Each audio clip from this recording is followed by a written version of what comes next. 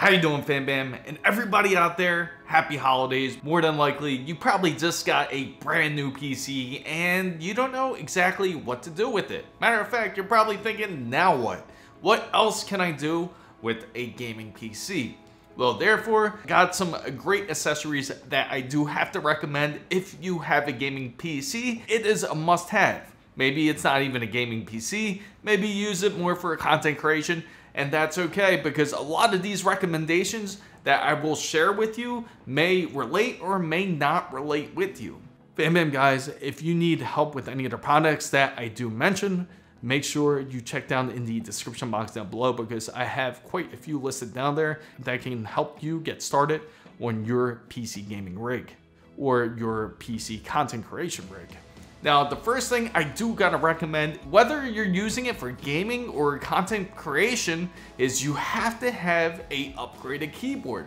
More than likely, the PC that you have, especially if it's a pre-built PC, you get that really mushy keyboard. It responds very nasty, and every time you press the keys on it, it just feels very soft. What I usually recommend is to get something more of a upgraded keyboard. If you have a mechanical keyboard, it will respond right away, and not only that, it is much more durable compared to a membrane keyboard, which is more of the mushy feeling keyboard. Now, they do have different tiers of mechanical keyboards.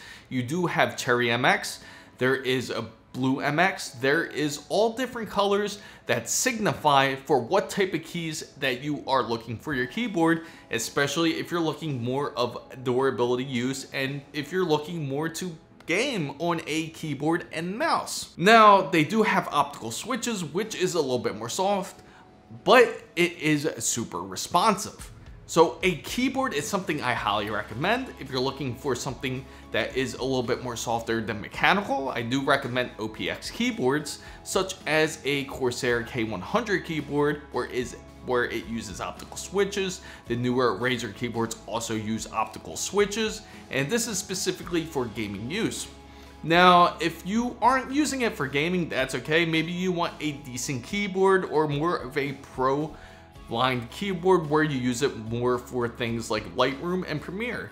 And they do have very specific keyboards for that, where you can adjust your settings much more easier compared to just using a mouse. My number one recommendation for everybody out there who just had recently got a PC for Christmas or just had finished building a PC is to get a keyboard. Of course, number two thing is you could probably guess what it already is.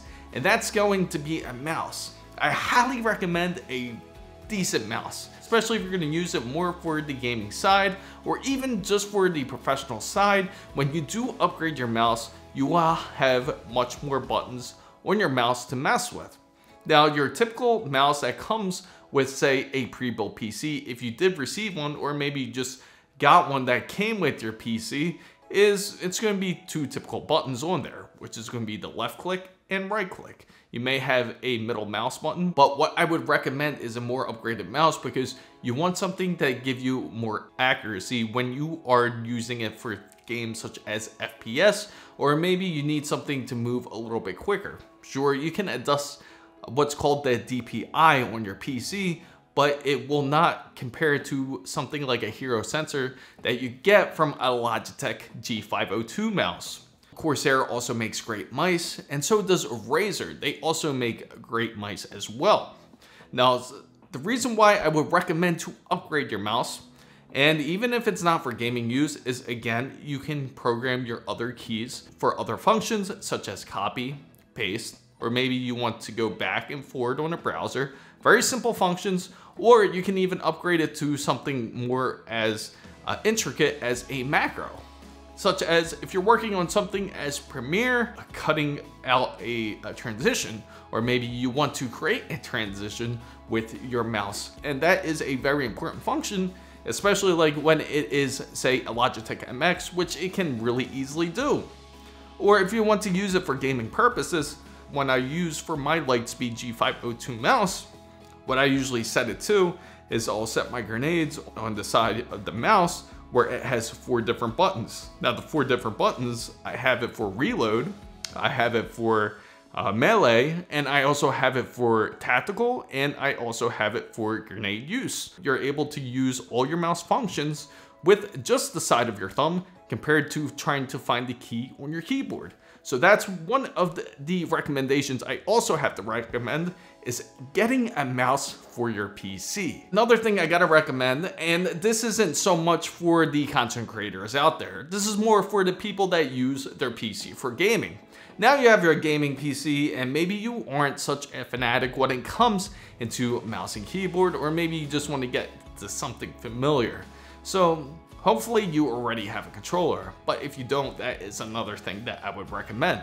Now, it is great to play with a keyboard and mouse and everything, but the issue comes to action-adventure games, Lord of the Fallen, because it would be much more difficult playing on a keyboard and mouse.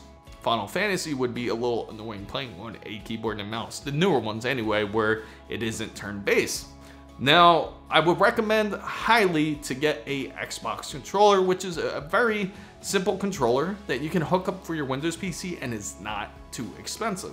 Typically, you can purchase it for $59.99, and hopefully you can get it on sale for $39.99, but that is the more lower tier controller that I would recommend to get for your PC. But if you want to go all out, you can go for something like the Envision Pro, which I highly recommend, and it is definitely a top tier controller, and it will also make you realize why PC gaming is so good. It has side action buttons, and on the back of it has two different paddles where it is behind the controller. It is completely customizable. You can set different macros on there even. It is a wonderful controller, and it lasts plenty long for any type of gaming usage. Now, with the Xbox controller, it is also Bluetooth, or you can hook it up through the adapter. Now, when it comes to Corsair's Envision Pro or Scuff's Envision Pro, you do have to use a radio frequency USB that it does come with. Now, another recommended controller I can recommend to you is the DualSense controller. It does work great for PC. The DualSense Edge also works great for PC. Only problem is you need to have a PlayStation 5 in order to program the macros. Now, there is other programs that you can try to start to mess with and adjust the macros that way, but I would just recommend the standard DualSense where it is $69.99. Now, it doesn't last as long as the Xbox controller, but it is super responsive when you are gaming on a DualSense controller. Another thing I do gotta recommend, which is number 4, is you have to have a high refresh rate monitor. More than likely, if you just got a PC, you probably don't have a monitor to hook it up to, or maybe you're just hooking it up to your TV temporarily. You gotta get a monitor. Don't look for TVs out there because they will not be as quick as a low latency monitor. Now, the reason why you need a monitor is a lot of TVs, they don't go under 10 milliseconds. Most monitors out there can go under 1 millisecond, which is super responsive, great for competitive players out there. Now, if you love to play games such as Call of Duty or competitive first-person shooters, maybe you're more of a Counter-Strike 2 player and now you want to get more involved in games such as that. Now, there is a different variation types of monitors out there. For example, as you see, I have ultra-wide monitors, which is great for multitasking, also great for gaming, also great for simulation, but maybe you're more competitive and ultra-wide might not fit those categories for you, which is perfectly fine. There is also other monitors out there, which is a 16:9, about a little bit over 2K resolution, but you will have a quick refresh rate of up to 240 Hertz. They even have monitors up there where it goes up to 480 Hertz, which will give you the competitive edge that you need, and you'll be seeing things way before any type of console player would see in their console. Your reaction time will be much more quicker, and you will realize that that is going to give you the competitive edge when it comes to gaming. There is LCD monitors, there is LED monitors, there is also VA display monitors, which a lot of people don't personally like, great for gaming, but then a lot of people don't like the ghosting look effect. I will have a list down in the description box down below. If you have any questions about monitors, feel free to ask right down below and I can give you an idea of what you could be looking for. Number 5, I gotta recommend to you is getting a decent headset. Now you have a PC, you can go wired, you can go Bluetooth, you can go wireless. There is different categories when it comes to headsets. Personally for me, I have a Sennheiser 363D headset that is hooked up to an Astro Mix Amp Pro. Now I've had it for over 10 years, and that just gives you an idea why quality is so important when it comes to headsets. Now, if you choose to go a wired route, I do highly recommend getting a Mix Amp Pro and then hooking up a wired headset to it, where you can even create your own headset, which there is so many different variations out there. Wireless is getting just as good. One of my personal favorite ones that I've used wirelessly was the BlackShark Pro version 2, which is the 2023 editions that they do have. And there is also another great headset out there with these large drivers, which is the Audeze Maxwell, which has 90mm drivers in the headset. It has plenty of battery life usage, over 80 hours of usage, and it makes you feel you are in game. You won't miss the footsteps that are running right behind you. You can turn around right before the player can react to your action. So that is something that I would recommend. Get a decent headset. If you do use Premiere, or if you're more into video editing, also get a decent headset out there. Sennheisers are great. BeyerDynamics are also great. There are different types of levels for you audiophiles out there when it comes to headsets, because you do not want to hear any crackles, pops, or anything when you are editing. So you want to make sure you get a decent connection with your headset, and you want to have the clearest connection possible to your ears. So a headset is also highly recommended when you do get a PC. Speakers, I wouldn't recommend them as much. That is more of, you can get speakers for your PC if you want more dynamic sound, but I wouldn't really recommend it as much as having a decent pair of headsets, because you will not miss whether you're editing or gaming. Another major component that you have, which is number 6, which I would recommend, is get a backup drive. It would really suck to have everything that you have installed in your PC, all your saved games. Sure, you have cloud storage now where all your games save into the cloud, but it doesn't always save into the cloud like they say. There's been plenty of times where I went into games such as Baldur's Gate 3 and my saved file wasn't there. So what I would recommend for everybody out there to get is get a decent backup drive. Now, you may not need a super large drive. Don't go crazy and get a 10 terabyte drive. You're not going to need all that space unless you are some sort of you're using your PC more for content creation, or maybe you do photos and videos. That's great and all. Then I would recommend getting a backup drive that large. But if you're more of a standard gamer, I would just recommend getting something such as a 1 terabyte or 2 terabyte drive backup. And you could use Microsoft's program itself to back up your storage drive, or you can even use programs that are out there in order to back up your drive. I do highly recommend something like a Kronos image backup. Macrium is also a great backup image a program as well. It used to be free, but not so much. They only give you a 30-day trial for both of these programs. But Microsoft is completely free. You still can back up your drives with Microsoft as well. Number 7, I gotta recommend to you guys out there who are just building your PCs is to get an expandable drive. Because more than likely, your pre-built PC may not come with a lot of storage. If you're lucky, you got 2 terabytes of storage. But most people out there may have only about 1 terabyte of storage. Get an expandable NVMe.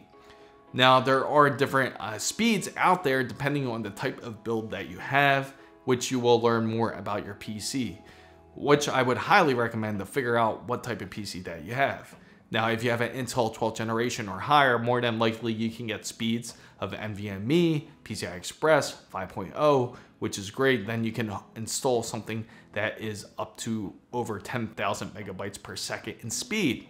You don't really need that speed, especially if you're not going to use it for editing or anything like that. Games don't currently go up that high in speed just quite yet. They are using more direct storage, which is currently what Xbox uses, and PC is trying to get more involved into direct storage, which can help loading speeds, which can be a much better process when it comes for gaming. Now, if you want to prepare for that, you can. If you have an Intel 12th generation processor, which is anything that's a 12600K and up to say a 14900K, all those processors in between, more than likely you have a motherboard that can support PCI Express 5.0. Now, if you have AMD, anything that's over a 7000 series processor, anything above that, say a 7600X, all the way up to a 7950X 3D, you more than likely have a motherboard that supports PCI Express 5.0. Now, if you have anything that's under that, don't fright. You won't even notice the difference between PCI Express 5.0. You can get a PCI Express 4.0 drive. They do have plenty of drives out there for great deals. Make sure you check down in the description box down below, because you do not want to have all your games, all your saved files, everything to get to full. Client that you will use when you are gaming, such as Steam, will allow you to other games that you do want to install on your PC. So I highly recommend to do that. Get a expandable drive, and that will save you a lot of headache in the near future. And number 8, I gotta recommend this to everybody out there, is increase your RGBs. Maybe you got a PC, a pre-built PC, and you don't have any flash to it. Maybe it's just boring. There's no lights on the PC. Well, don't worry. You can install RGBs into your PC. It's really easy to do, not hard at all to do. I usually recommend Corsair's RGBs because they are the most functioning and easiest to work with. And especially if you have a pre-built PC, more than likely you're not going to have a RGB headers on your motherboard that comes with that pre-built PC.